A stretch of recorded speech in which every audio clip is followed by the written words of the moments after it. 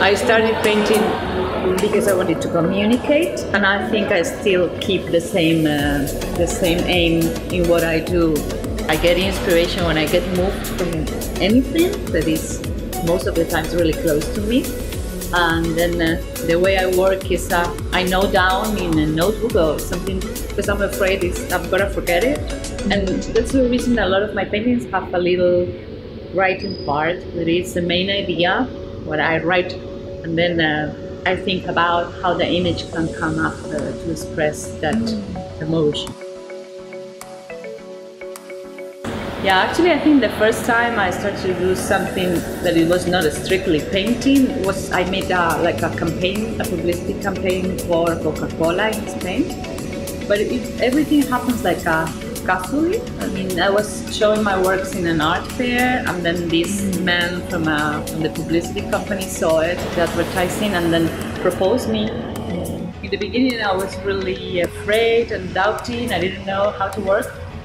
But at the end it was a really nice experience. And then I started to work in the United States first, after I came to Asia for the first time in Korea.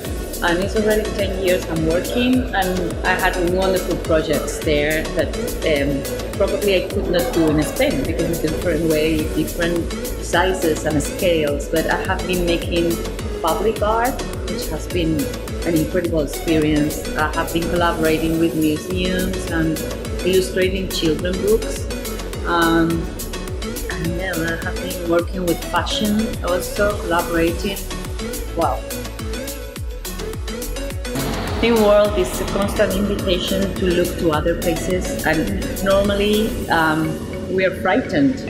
And then I like to give a kind of a peace look, like a way of seeing that you have always nice things around, always, even in the worst situations. So a lot of people tell me, oh, your paintings are a little bit like children paintings, but as we have seen these days, working with them here, that to me is something really nice. I mean, we spoiled that innocence of just let your imagination flow, and they have this ability to be simple and go directly to what they want to explain, and they avoid all the things that are just not important.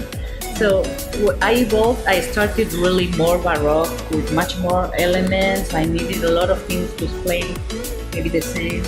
And I'm trying every time to take out more and more elements and make it as simple and as direct, to let the message flow easy.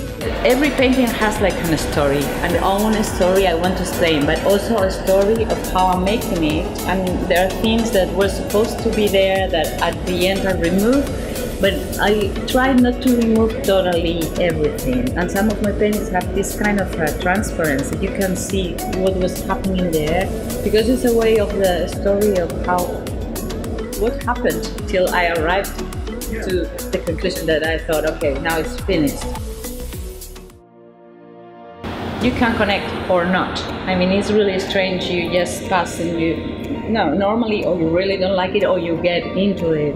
And people that get into it get moved and in a way give it back to me. So that's the best thing. Yeah, they talk about emotions, about relationships. It's a lot of humanity around. And personally, I think we need things like that, that make look to the other with a good feeling. Yeah.